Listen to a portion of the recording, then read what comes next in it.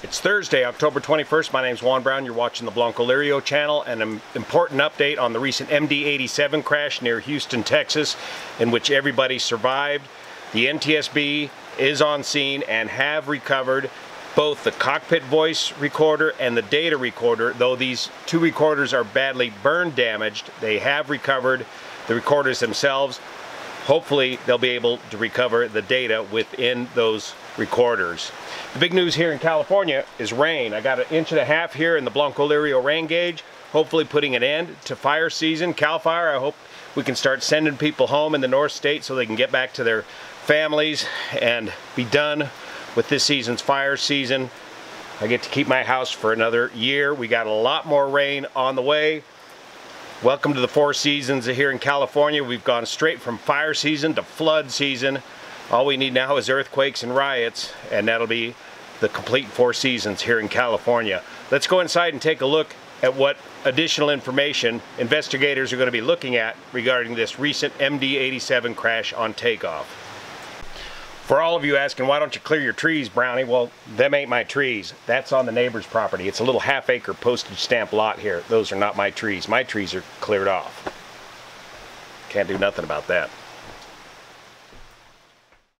A lot of great comments here in the comment section on my first initial report on this MD-87 crash, and some of you guys are way ahead of me on this and are on the correct track. This isn't a matter of speculation so much when we go through this comment section. It's more a matter of digital hangar flying, if you will, where we can all discuss the various possibilities, throw questions out there, and it reminds us all of what we need to watch out for as we operate these aircraft, because this could happen to any of us.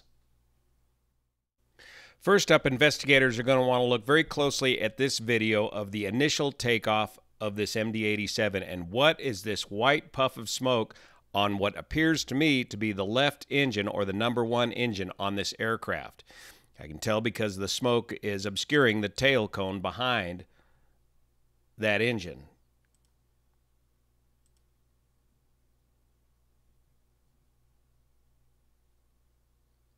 Right there, one puff of smoke. Was that a compressor stall? Was that the indication of some sort of problem very early on the takeoff roll? If it was some sort of a problem, why didn't the crew simply reject the takeoff right then and right there? Did the crew not notice that there was a problem with the #1 engine? A second thing investigators are going to be looking at, and this comes from the comment section, a lot of you folks that live or operate out of this airport have reported that this aircraft has been undergoing maintenance for a very long time. What's the maintenance history on this aircraft? What's the flight test history on this aircraft after extensive maintenance was performed on this airplane? For point of clarification, I want to thank Dan Greider for bringing this up to me in our phone conversation this morning. I always talk about the different FAR parts that various aircraft operations are operated under. We always talk about Part 91 being general aviation, Part 135 for charter operations, and Part 121 for airline operations. But what if you have an airline type aircraft and want to operate it as a private owner? Well, then you fall under this FAR Part 125. Those aircraft having a seating capacity of 20 or more passengers, or a maximum payload capacity of 6,000 pounds or more, fall under this FAR 125, and that spells out how you are to operate and maintain your flying currency in this aircraft in the hands of a private owner. As we look at the helicopter footage of the aircraft after the crash, if you look at the burn marks behind the aircraft, it looks like the #2 engine was running after the aircraft came to a full stop, burning all of the grass back here behind the #2 engine, or the right-hand engine.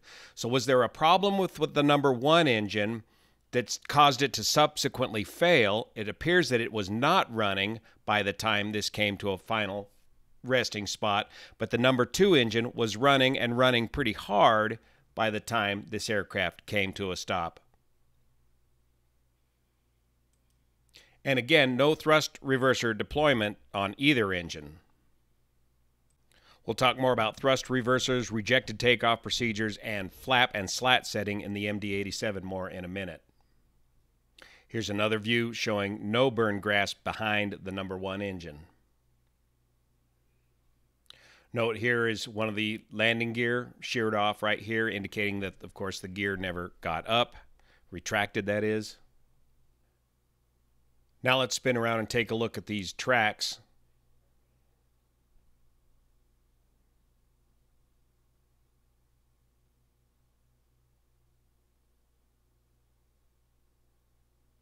You can see the landing gear, one of the landing gear sheared off from the side loads. The left wing impacting these trees, breaking the fall, if you will, or absorbing some of the energy of this crash. The tire marks skipping over this road here, and a full set of tire marks left, let's see, that would be the right main, the left main, and the nose wheel clearly shown tracking across here. Now, what about here on the runway? Are these skid marks from a rejected takeoff, or are these sliding marks from the aircraft? There's a little bit of a swerve there, and it looks like those, that's hard to tell if that's braking action or sliding action. Regardless, it looks like those marks are only at the very bitter end of the runway. So was this a rejected takeoff? Did the crew get into a rejected takeoff process, or did they just continue to try to fly this aircraft off the end of the runway? That's some of the questions that NTSB will be determining hopefully very soon via interviews with the crew and the passengers.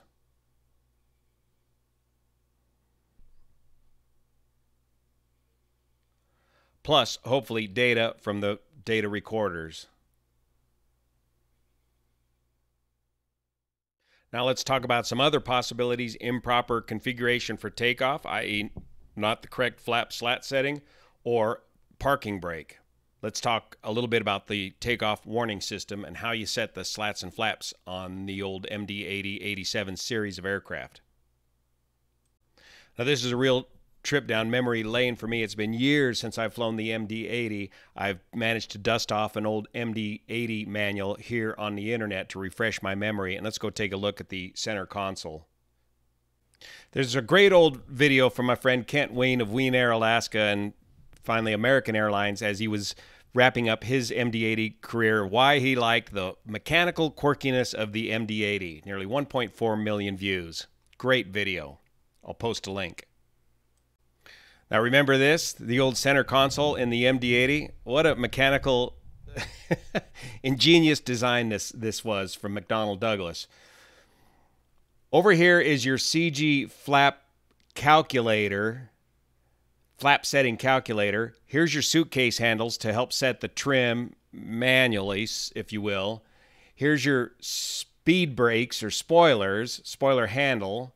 Here's your throttles with your thrust reversers and your toga switches down here. Here's another backup system to the elevator trim right here. Here's the pressurization wheel. Remember dinging that with the pen when you went into overtime on your sequence? Very mechanical. This little wheel would move back and forth as the outflow valve opened and closed on the aircraft. And here is the flap handle and the dial a flap setting. And of course the fuel shutoff switches right here. All of this is governed by a very effective takeoff warning system. And remember, on the MD-80, on the pre-flight, you would push the throttles forward and you would test the takeoff warning system and make sure all the different systems were actuated. And then when you went to take off on the MD-80, the captain would quickly bump the throttles up and make sure that the takeoff warning system did not activate, and then quickly brought the throttles back before the engines had a chance to spool up. So this MD-80 has a good takeoff warning system if it's functional. They've had problems in the past where those circuit breakers had been pulled and the takeoff warning system did not function, and some crews did manage to take off with an improper flap setting. But this is why I think that they had a proper flap setting for this takeoff. Now, when you go back and look at this video, it's a little bit hard to tell if the slats and flaps are set correctly for takeoff, but I believe I can tell that the leading edge slats are in the full position for this takeoff. I believe this is a proper takeoff flap configuration, but it's hard to tell from this video. Again, a lot of that aircraft burned up in the wreckage, so it's going to be hard for investigators to tell. Hopefully it'll be on the CVR data. Or correction, the aircraft data recorder backed up by the CVR. So when you get your load closeout or your data or your numbers, so to speak, that has the desired flap setting and the desired CG of the aircraft, or the actual CG of the aircraft based on their calculations. So with this trim computer over here, you would dial in the CG, and over here you dial in your flap setting, and up here it gives you a longitudinal trim setting, where to set your stabilizer trim to, and so this number needs to match this number, and so that's how you set up your stabilizer trim. Meantime, over here on the flaps, takeoff extended 0 to, what was that, about 23 degrees. Anywhere in there is acceptable takeoff flap setting range. This flap control has detents at the 11 degrees and 15 degrees of flaps. However, you can manually dial in any other flap setting within that range using this dial-a-flap mechanical wheel right here. And so if your load closeout came out with a flap setting different than 11 or 15, you would dial in that flap setting, like in this case it says 23, and that would create a detent for this flap handle to drop into for your takeoff flap setting. Again, all of this is monitored by the takeoff warning system, and if you had it set incorrectly, you would get a takeoff warning as soon as you advance the throttles. Here's the laundry list of items that the takeoff warning horn will go off for. Parking brakes not set. Flap lever position does not agree with the flap setting on the takeoff condition display. Slats not extended to takeoff position. Remember, the leading edge slats, when you set that thing, let's go back to that picture. Stand by. If you set flaps 0, that means the slats are extended. And if I recall correctly, that would be slats to the mid position. Refresh my memory, MD-80 guys, MD-87 guys. Flaps 0 is flaps mid. The next position would extend your slats all the way out, if I recall correctly. It's been a long time. Speed brake handle not in the retracted position. Stabilizer setting not in agreement with the longitudinal trim setting in the takeoff condition display. ABS fail light or ABS not armed with auto brake selector at takeoff. Spoiler lever not in the armed position with ABS armed in the auto brake selector at takeoff. So all of those things will give you a good takeoff warning, and that's why it would be hard for these guys to take off with an improper takeoff configuration, unless somehow this system was disabled, which has happened before. Here's that part in the manual where you check the takeoff warning. The captain will advance both throttles momentarily to check for a takeoff warning horn and make sure it does not go off. Here's the taxi checklist where you set your flaps and verify them via the checklist, so you should be able to hear that over the CVR and the exact position of the flaps for this takeoff. And it again explains if you're using a position other than 11 or 15 degrees to use the dial-a-flap indicator. It also reminds us that you're not to use flaps 13 to 15 degrees in the MD-80. On the pre-flight checklist, here's where it talks about checking the takeoff warning horn for operation by pushing the throttles up. But as I recall, we were required to make sure that the takeoff warning went through all the different warnings, and here's what it sounded like. Now, this blast from the past is brought to you by Florida Aviator here on YouTube. We're going to go ahead and run through all the warnings, sounds, and alarms on the MD-80. Fire left engine. Fire left engine. Fire right engine. Fire right engine. Autopilot. Altitude. Stabilizer motion. Stall. Brake. Okay, now we're getting into the takeoff warning system, that deet deet. Let me back that up again and you'll hear all the systems. Again, sounds like one of my legs, right, Pete? No, this is what you listen for on the pre-flight, an initial pre-flight of the first flight of the day of this aircraft. Make sure all these systems are working. So let's back that up a sec. Brakes. Flaps. Slats. Brakes, flaps, slats. So she says flaps, so you don't confuse that with slats. Spoiler. Stabilizer. Landing gear. Spoilers, stabilizer trim, and landing gear. So those are some of the things, those are all the things that the takeoff warning system checks. Don't sink. Wide slope. Sink. Terrain. Too low. Flaps. Too low. Gear. Too low. Terrain. Flat. Overspeed. Clacker, Overspeed. remember that? So that's why I think that the likelihood of them having an improper takeoff configuration is fairly unlikely in this case, if this system was working correctly. Since the two engines are largely intact, investigators will easily be able to determine if and what sort of problems were going on with this number one engine or either engine. And looking at this view, I sure would like to take a quick look inside of that inlet there and make sure all those fan blades are in place. Quick review of the rejected takeoff procedure for the MD-80.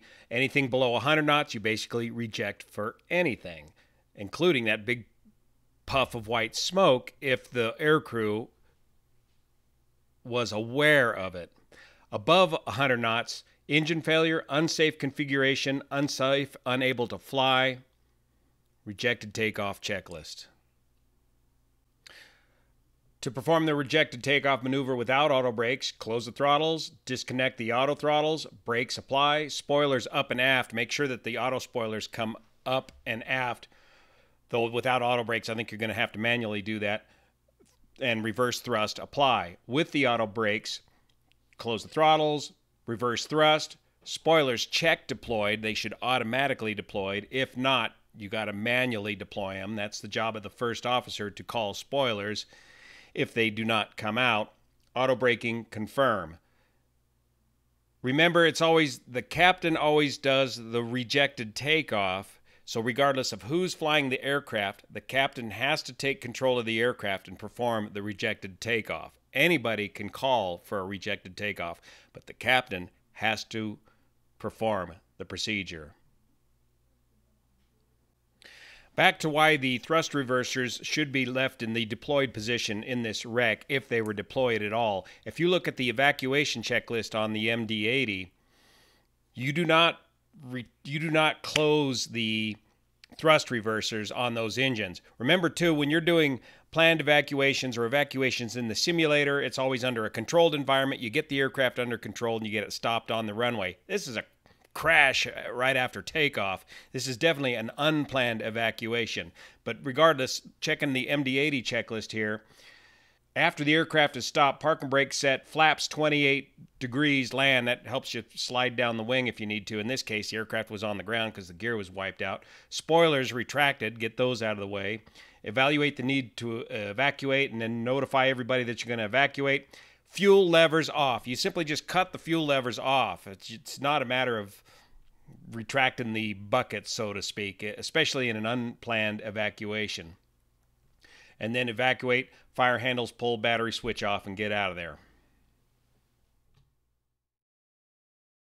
So was this accident a case of a missed opportunity to do a low-speed reject of this takeoff as soon as this problem with this engine was identified, if it was identified by the aircrew?